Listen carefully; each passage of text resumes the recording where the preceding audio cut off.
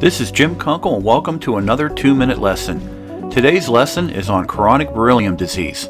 Beryllium is a very lightweight, strong, hard metal that's easy to shape. The Department of Energy has used beryllium for a long time because of its many uses in reactors and nuclear weapons.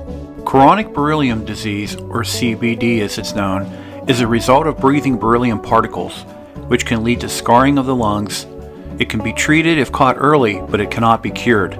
Sometimes CBD can be fatal. CBD is primarily a lung disease, but it may also affect the lymph nodes, skin, spleen, liver, kidneys, and heart. CBD can take years to develop after the first exposure of beryllium. The average time is 10 to 15 years.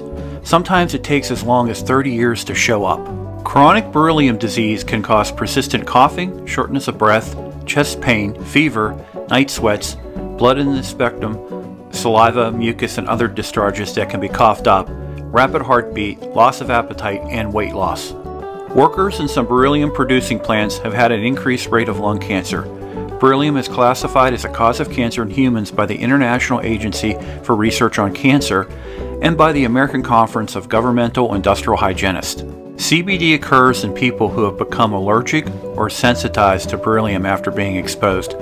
Medical screening programs start by identifying people who are sensitized to beryllium. People who are sensitized then get more exams and tests to see if they have chronic beryllium disease. The first step is a blood test called a BLP test. A small amount of blood will be drawn from a vein in your arm. It will be sent to a laboratory to see if you have become sensitized to beryllium. If the blood test shows that you have been sensitized to beryllium, the blood test will be repeated.